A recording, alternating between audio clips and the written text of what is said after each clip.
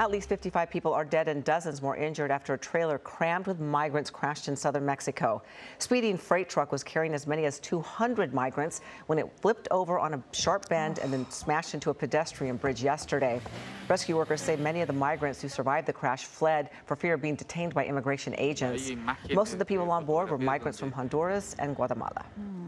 Hello, I'm Mark Brown. Get more great ABC7 content by clicking the subscribe button for our YouTube channel and download the ABC7 Los Angeles streaming app on Fire TV, Android TV, Apple TV, and Roku to watch on your TV.